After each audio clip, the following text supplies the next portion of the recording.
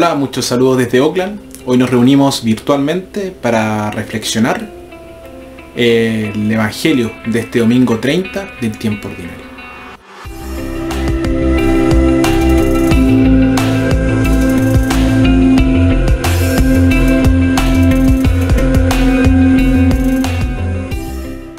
Nuestra primera lectura tomada de Jeremías. El profeta predice el regreso del pueblo de Dios del exilio en Babilonia.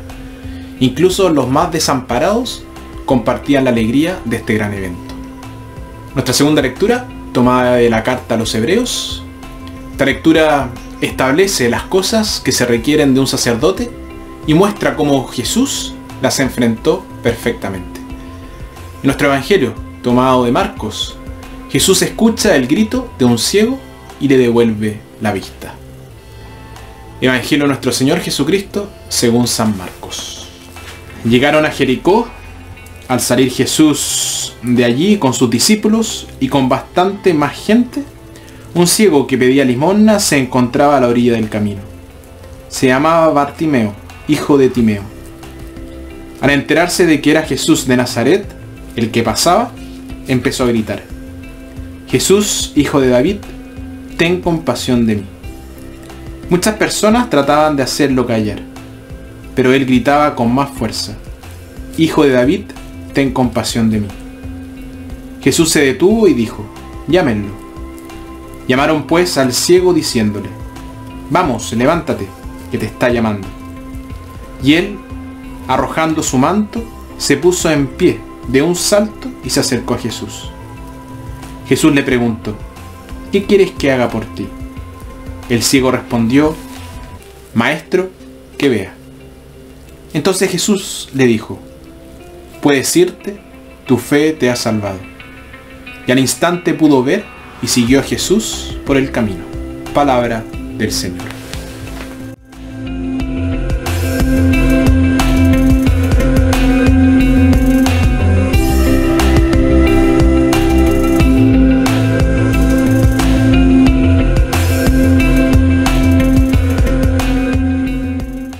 Un joven ciego de nacimiento se enamoró de una niña, y cuanto más se la conocía, más profundo se volvía su amor por ella. La encontró llena de encanto e ingenio. Se desarrolló una hermosa amistad entre ellos.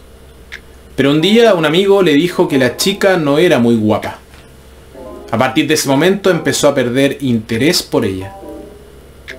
La había estado viendo muy bien. Era su amigo el que estaba ciego. Una persona ciega no juzga por las apariencias, y debemos recordar que hay vista y conocimiento. En los tiempos bíblicos la ceguera era muy común. Hoy hemos eliminado muchas de las enfermedades que causan ceguera, y hemos inventado todo tipo de dispositivos para poder mejorar nuestra visión.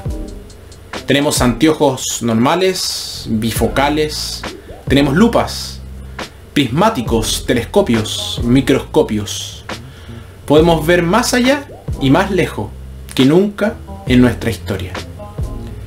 De hecho, el milagro que Jesús realizó a Bartimeo ocurre regularmente en nuestros hospitales. Debido a que no somos ciegos, podríamos pensar que la historia del Evangelio no tiene relevancia para nosotros. Y es precisamente porque debemos ver que tiene relevancia para nosotros. La pregunta es: ¿qué tan bien vemos? Bartimeo sufría de ceguera física, pero existen otras formas de ceguera.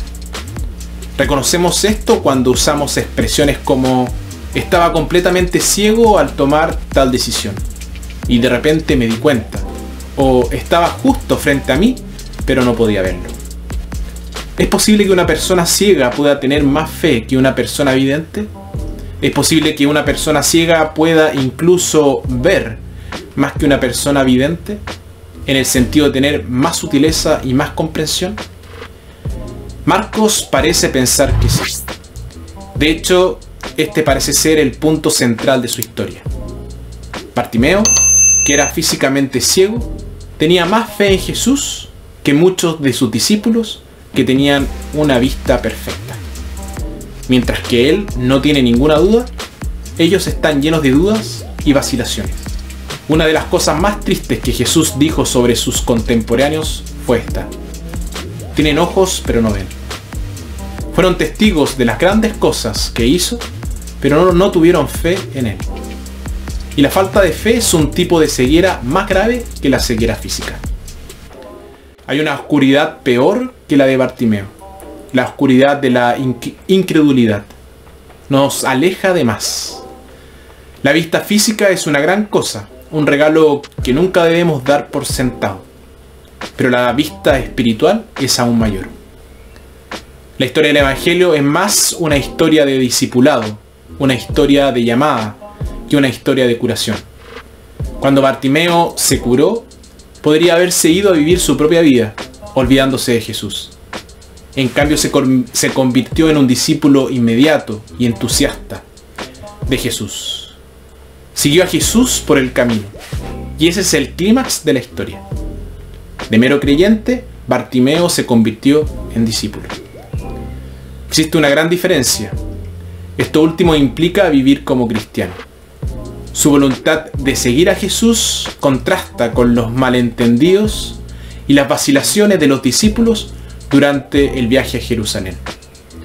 Bartimeo estuvo en tinieblas hasta que conoció a Jesús.